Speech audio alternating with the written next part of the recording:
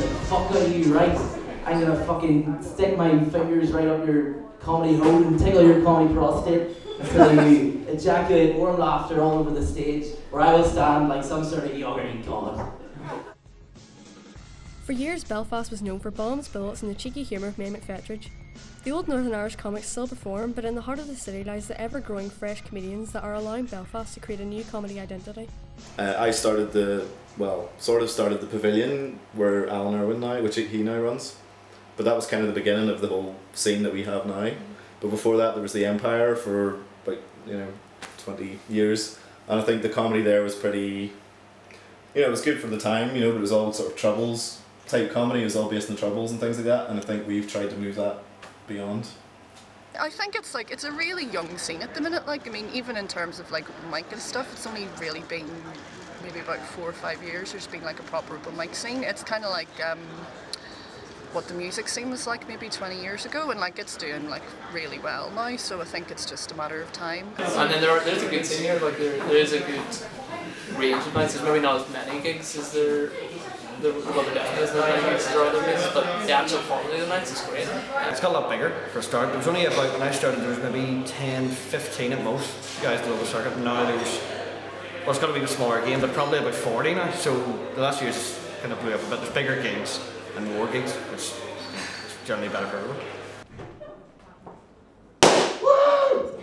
Sorry, my dad is a driving instructor, right? He's my driving instructor, which means he's able to get away with things that most driving instructors normally wouldn't be able to get away with. Fucking my mom, one example. I think Northern Irish accent to people down south and people everywhere else in the world sounds really threatening. So you can sort of, a lot of jokes can play on that. And I've heard a few people saying this, that our voice just isn't a known comedy voice, if that makes sense. I think it's really good that on the comedy scene in Northern Ireland there are very, very few people that will be doing Protestant Catholic jokes or anything like that. I personally think it's something we should move away from, but what should we move to? It's a good question. Another person, my mum.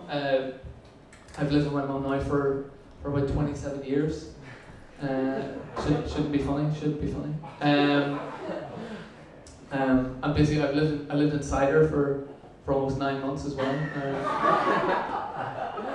Your face said you were kind of disgusted. It's a pretty traditional setup. I think Belfast comedy scene is pretty vibrant at the minute. I think it's really interesting and diverse. I think there's a lot of different kinds of comedy, and people trying sort of different experimental things, which I think is really good. The local guys influence a lot because they encourage you to do strange things that you don't ordinarily do. Like tonight. I did a gig once. It was only a 10-minute slot, but I did the whole thing on someone's knee. I like that. I kind of like the scene up here. It's got quite a good reputation already, so I like the audience, and particularly this room, the green room, is really, really cool. So yeah. At the minute, I would say one thing that Northern Ireland comedy is lacking is an audience, and because there's no one's got any money anymore, a lot of people don't have jobs like myself. It's just, you need to sort of cultivate more of an audience for the gigs that are going on, because there's an awful lot of talent here, and people, I think a lot of people don't even realise that it's going on, because before I was doing comedy I didn't realise there was any sort of scene here at all.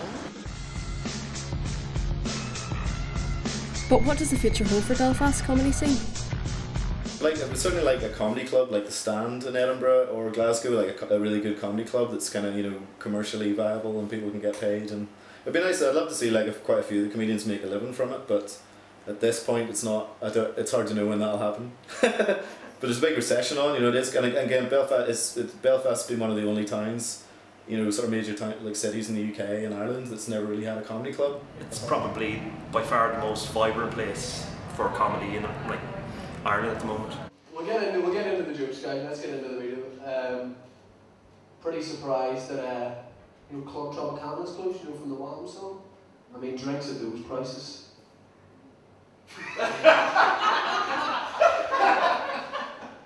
Club Tropicana drinks are free. Unsustainable business, Mom.